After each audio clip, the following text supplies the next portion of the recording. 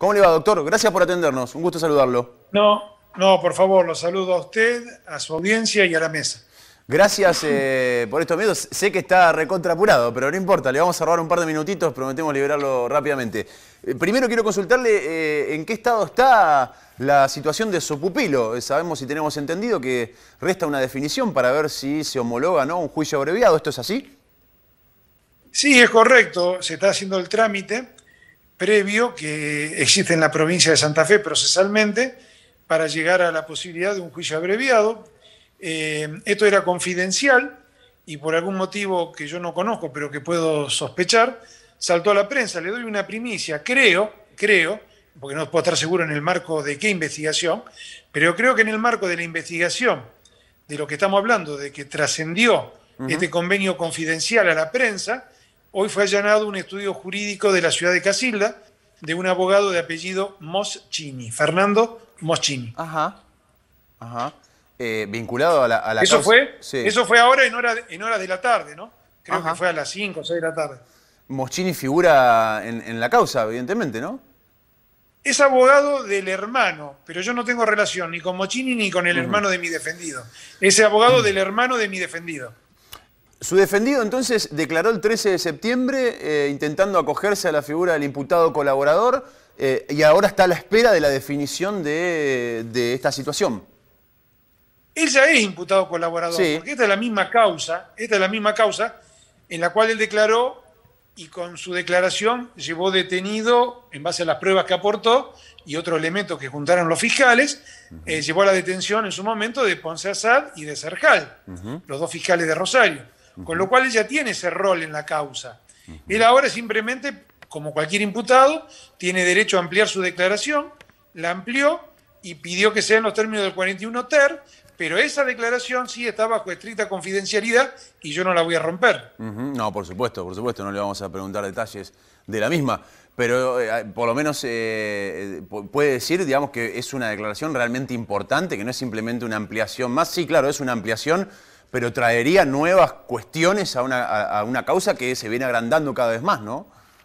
Mire, déjeme que le dé un ejemplo que creo que puede ser, como dije, muy ejemplificador, aunque poco técnico, pero para que la audiencia y usted lo comprendan perfectamente. Si yo voy a unas Olimpiadas, previo a las próximas Olimpiadas, y saco la medalla de oro en cualquier disciplina, pongamos tiro al blanco, Sí. Luego... Es el candidato para las próximas, digamos, ¿no?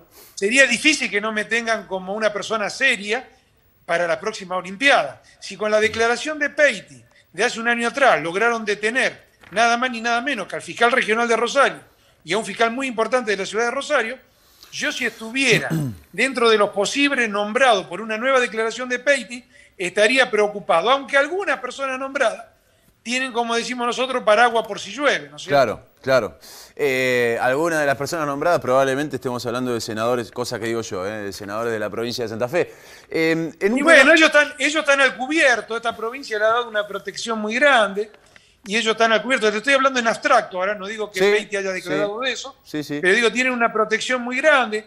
Creo que en ese aspecto nuestra Constitución debe mejorar, pero bueno, cada provincia, yo no me quiero meter en ese tema, no es un tema mío, en cada provincia se da su Constitución. De todas maneras, creo que es como todas las cosas. Habrá buenos mecánicos, malos mecánicos. Seguro. Habrá buenos porteros, malos porteros. Buenos abogados, malos abogados. Buenos senadores, malos senadores. Doctor Rossini, últimas dos preguntas para liberarlo. La primera, en el año 2016, septiembre de 2016, en un programa que yo conducía, el senador Enrico, que usted ya tengo entendido que lo vio, los indicó usted como prácticamente parte de una mafia y que ofrecía coimas a los senadores para abrir casinos clandestinos vinculados a su pupilo. ¿Inició acciones legales contra el senador? ¿Habló con el senador? ¿Qué opina de esto que dijo? Mire, ustedes me hicieron llegar el descargo, yo al día siguiente me presenté, fue en el 2016, 2017, no recuerdo bien. Septiembre de 2016. Al día siguiente me presenté ante el fiscal en turno en Rosario, que era el fiscal Narvaja. No que me puse a disposición como hacen los políticos, me autodenuncié. Dije, si esta persona que es un senador, a quien no tengo el gusto de conocer, pero que supongo que si llegó a ser senador, debe ser una persona seria, respetable, me está acusando a mí de formar una mafia, me autodenuncio en base a los dichos de él, con la cinta del programa de ustedes, investíguenme. Y luego de 6 meses de investigación, la causa se archivó por inexistencia de delito. ¿Bien?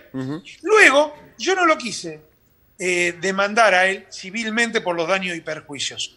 Porque dije, habrá sido un exabrupto. Después me enteré que tenía una denuncia por violencia de género realizada por la mujer en Venado Tuerto, que la logró calmar porque la mujer era arquitecta y la pusieron a trabajar en el Parque Industrial de Venado Tuerto. Después me enteré que había una denuncia en la policía donde él la había amenazado con un arma y que la denuncia desapareció porque él manejó a la policía. Y entonces dije, bueno, este hombre debe tener algunos momentos desabruptos. Así que como yo no soy violento, el otro día en un programa de televisión acá, lo desafié realmente a Enrico. A ver quién tenía razón, pero lo desafié a lo que sé jugar yo, al pool, a un partido de pool. Y dije, pongamos esto en una mesa de pool, a ver quién gana. Porque yo no soy violento, no conozco de esa arma y ese tipo de cosas. Entonces digo, después, porque él volvió ahora a decir algo parecido a lo que dijo en el programa de usted, y ahí sí le inicié ahora un daño y perjuicio y le trabé una medida cautelar de inhibición para que no pueda disponer de sus bienes si es que el senador tiene bienes, cosa que desconozco. La última, ¿tuvo usted algún tipo de contacto con el senador Armando Traferri como mensajero o como intermediario de Leonardo Peiti en algún momento o nunca habló con Traferri?